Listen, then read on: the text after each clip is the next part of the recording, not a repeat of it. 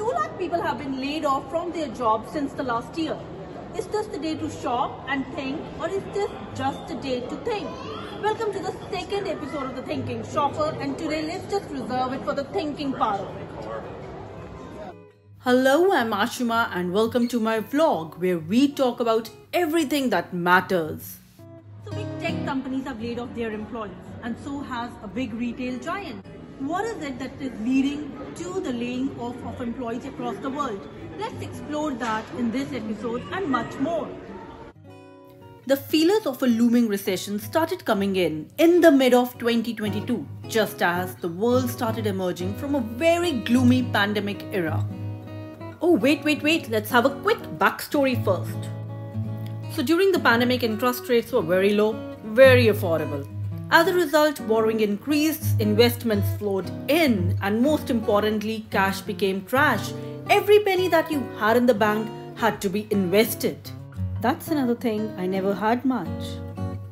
Anyways, in this era, IT companies expanded, hired left, right and center, even when they needed or did not need people. Cut to 2022 again, and then the honeymoon period got over. Interest rates increased, and cash earned its value back because it was so limited. But amidst all the conundrum, it was employees who had to bear the brunt of all the miscalculations. Now remember all the big names that have laid off or are planning to lay off employees, be it Meta, Alphabet, Amazon, Groupon, Zoom, Sprinklr, Twilio, GitHub, Yahoo, Dell, Getaround, Pinterest, Rivian, Impossible Foods, PayPal, Arrival, Spotify, Fandom, Career Karma. Okay, let's take a pause. So where was I? Yeah, the big companies laying off people. They had access to the best of the talent who would tell them that, hey, pause, don't hire more people because you don't need so many. Or, the times are going to be bad, just don't overspend. But that's the lure of money. Money. It can suck in like a black hole, everything in. Did it pull me in too?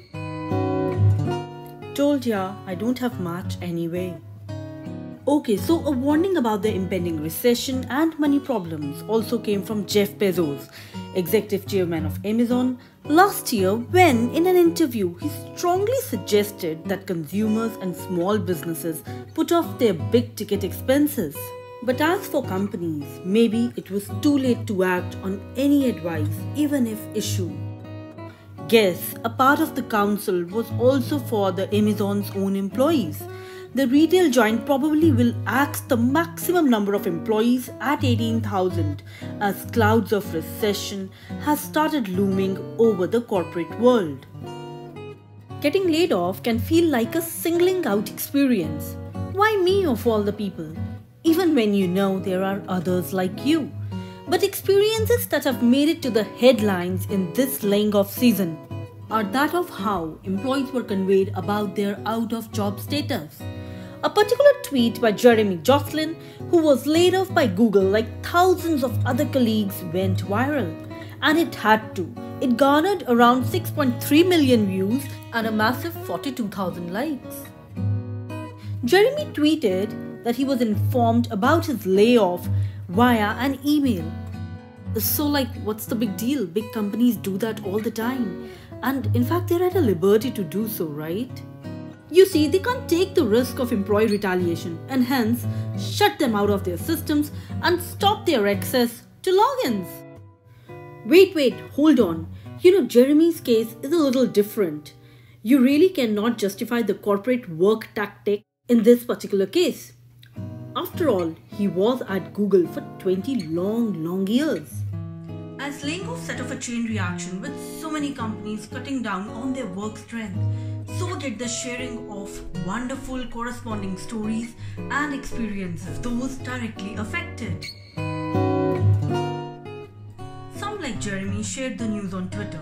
His colleague Philip Barrows, a vendor manager, shared the unfortunate reality on LinkedIn. He has been at Google for 13 years. But the social media platform that brought together people who suffered at the hand of the recession and nurtured a community is TikTok. On TikTok, there are some heart-touching stories. Stories of dejection, stories of resilience, stories of experiences at the big companies and how it feels to now be out of those. Some stories teach you how to restructure your budget after the job loss. Some, how people are finding a positive change amidst all the negativity. Take for example a TikToker who was recently laid off from her job. She says she now has more time for self-care and her exercise routine is more regimented. Also, what these TikTok stories have in particular done is they have stormed the stigma attached with being unemployed or getting laid off by the companies. Alejandra Hernandez, a former employee of Meta who was laid off in November along with other 11,000 employees, has made a very important point in her documentation on employment on TikTok, and that is that she's encouraging people to recognize that it is not their fault if they are being laid off. It's not people who are at fault, but maybe it's the big companies who never knew how to make sure that they hire the right amount of people. Now, as laying off of employees continues to make the right adjustments in the balance sheets of companies, don't you want to know if the salaries of the CEOs are also being affected? Well, they are not immune to recession, not anymore at least, owing to the pressure exerted by the shareholders. Okay, just to name a few, Sundar Pichai of Google, Tim Cook of Apple are among the big names who have taken a pay cut. We really hope the gesture is more than a mere token. You'll laugh. No, I think you'll be surprised. Actually, you could be even shocked to know the bizarre figures that CEOs take home. I'm not saying they don't deserve it, not by any means, but I'm just trying to make sense of the whole cost-cutting measures. It is reported that JP Morgan's CEO last year took home $1.5 million as base salary, plus $33 million as bonus, plus $50 million additional compensation. What do they call it? A special award. This year's austerity measure would be giving up the $15 million award.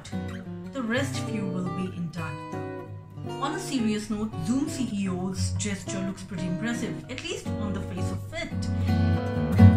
Eric Yuan will be taking a 98% cut on his salary. But I was just thinking about it, that why can't everyone at a big company like Google, where everyone is so well paid, can take a pay cut and get over these prices? So I did some research on it, and the answer to this is no, it's not a feasible option. Experts argue that it will send a wrong message across the board, and the best of the talent which you really want to retain might feel demotivated and start looking for options. That's between the devil and the deep sea. Now we really don't know where will it head from here. Will it get any worse or will it get better?